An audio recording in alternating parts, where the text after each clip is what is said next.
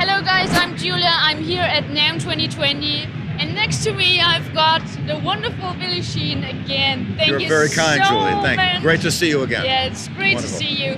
A lot of things happened in the last time, so Yeah. would you mind just beginning with one of them?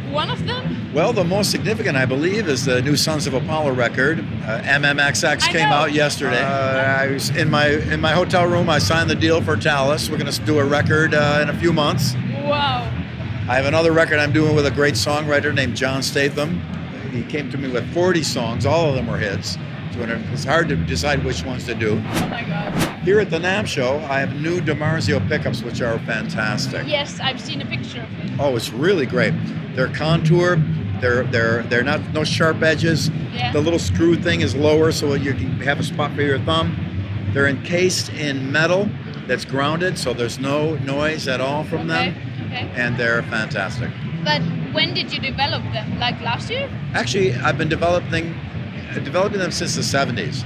When I started to take pickups and grind them down and shave them and put epoxy on them. So this is the final version done properly by Larry DiMarzio. Wow. So, and we're very excited about them. And I already have them in one of my bases, which is the Yamaha 30-year anniversary base, which is on display at Yamaha now. Yeah. Put them in there and they work perfectly. So when are they coming out?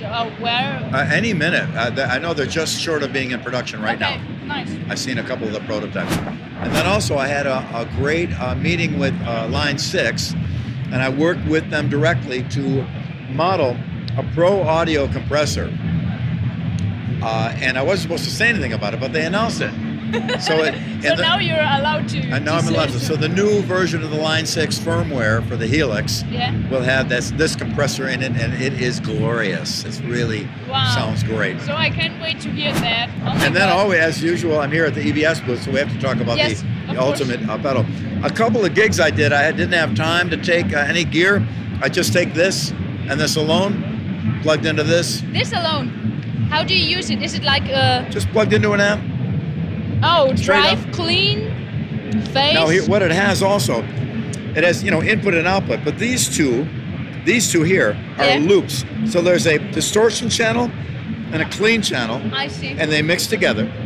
But there's a loop on just the distortion channel and a loop on just the clean channel. So you can put different effects on the distortion or on the clean. And also inside the chip, the little integrated circuit chip is replaceable. So you can go find like an old one from the 70s and put it in here and get a completely different tone. Matter of fact, there's a guy, a dear friend of mine, John Willis, on the Facebook Yamaha Attitude Bass page, and he took about 10 different chips from different manufacturers and documented what each one sounded like. No. So you can fine-tune this pedal to your own tone and your own idea. Is there a link where I can look this up?